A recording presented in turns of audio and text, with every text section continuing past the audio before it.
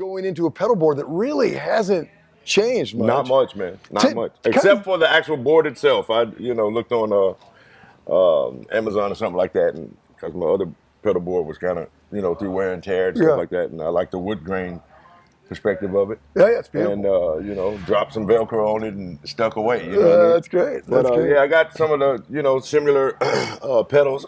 Yeah, let's hear what. Basically the same pedals, exception of maybe one or two, but same thing. Kind of take us through it. So you're running a 1/4-inch cable into that wah. I'm running it into the wah. Right now I'm choosing to go cable wise. Generally I would be going with the wireless with the Shure floor model. Yeah. No, they sound great. Which is great, man. They got the tuner on it, and it serves as when you hit the tuner, it mutes it and everything. So that's pretty cool. It's pretty convenient. Yeah. But for now, I'm just going through the cable through. Just basically, it's a Bob Bradshaw wah that my good buddy Jimmy Dunlap over there. He knows that I kind of like my bling and stuff like that. Yeah. And I think the last time that we were together, I had the diamond crusted wah. Right. Yes. So now I just got the regular old gold plated. You went from diamonds to gold. Yeah, man. Just all depends on how I'm feeling that day. Yeah, right. Yep. Not exactly subtle. Yeah. Just going from a little bit. Right. So I'm coming out of that into the whammy pedal, the Digitech whammy pedal, which is clearly what the people are familiar with.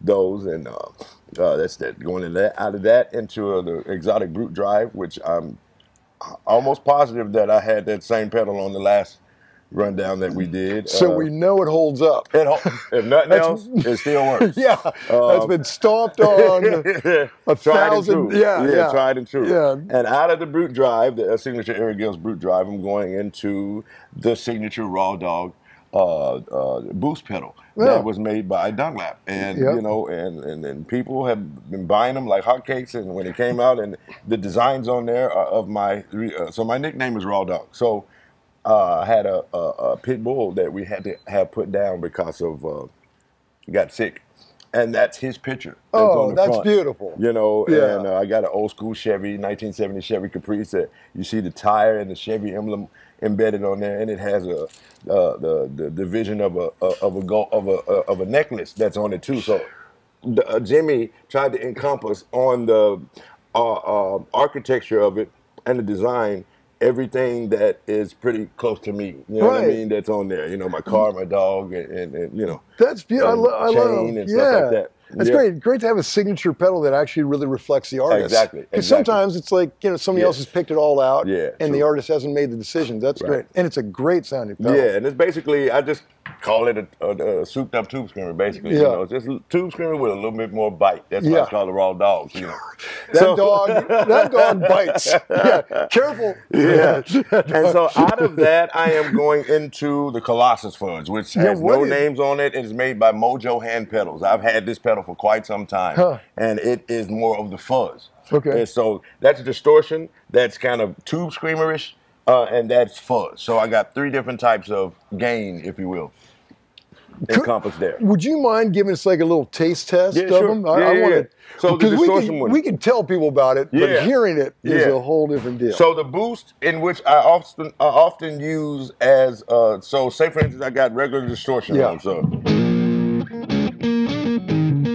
doing like good rhythm and stuff like that. Yeah. I would hit the boost to give me that boost for solo stuff. Yeah. This is still the brute drive. Then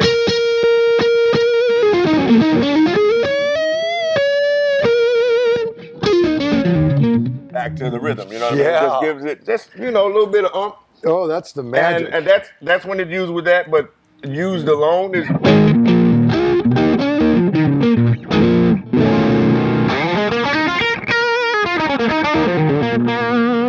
Wow. And that's that. And then the fuzz is.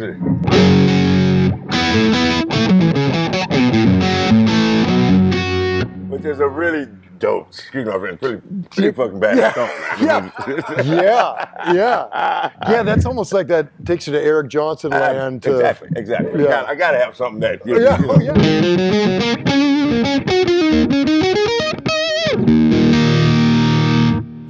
It's a great song, man.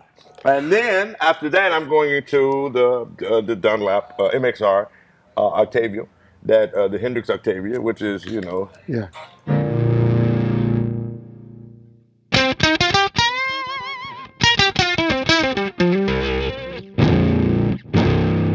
Wow. Now, that's just that by itself, but when I run it with a pedal, it gives me that Darth Vader thing. Yeah.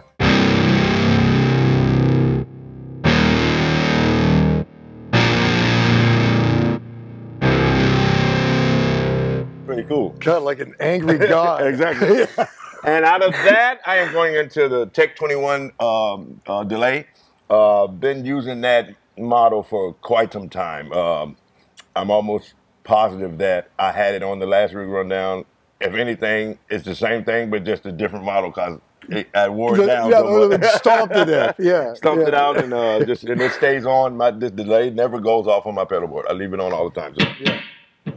And just at a quarter note delay type of, you know. So you usually keep it at quarters, and do you tap it in every song? I don't even have to do that. It generally it kind of meshes with everything pretty well. You know, at the level that I have it going and coinciding with everything that I'm doing, it's at a level where it's not muddying up or anything like that. It's not, even in like heavy rhythm stuff, it's not really, you know.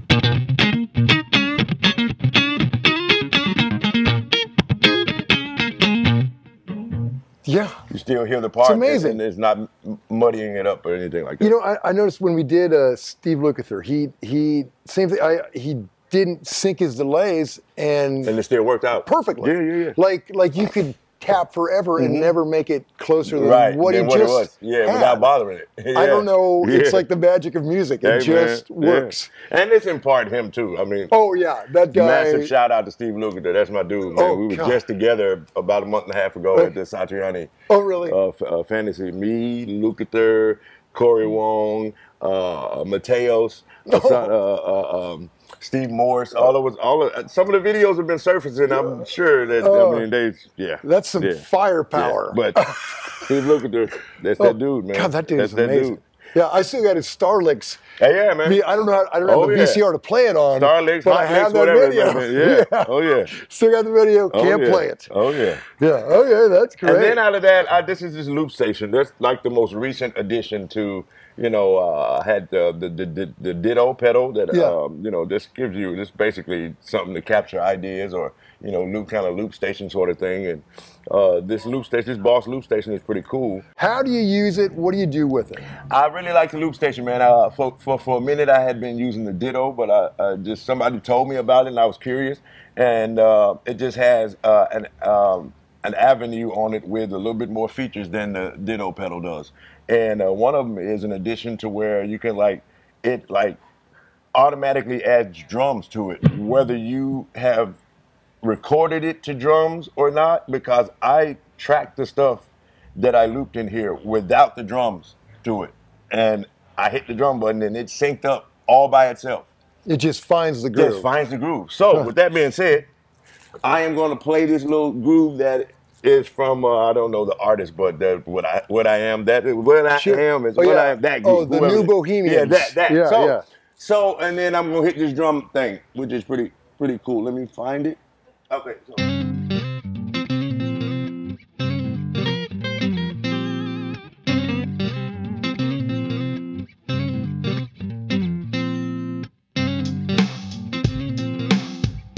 That's right up. Wow.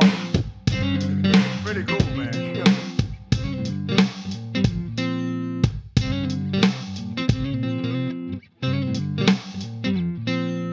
And then it has like it's so cool. 100 like pre-patterns in there that, you know, we could sit here and dial them through, but I was, you know, if you trying to create an idea or something like that, and, you know, you have your quick accompaniment there right fast and boom, boom, boom. I think it's pretty cool, especially in the writing process. Right.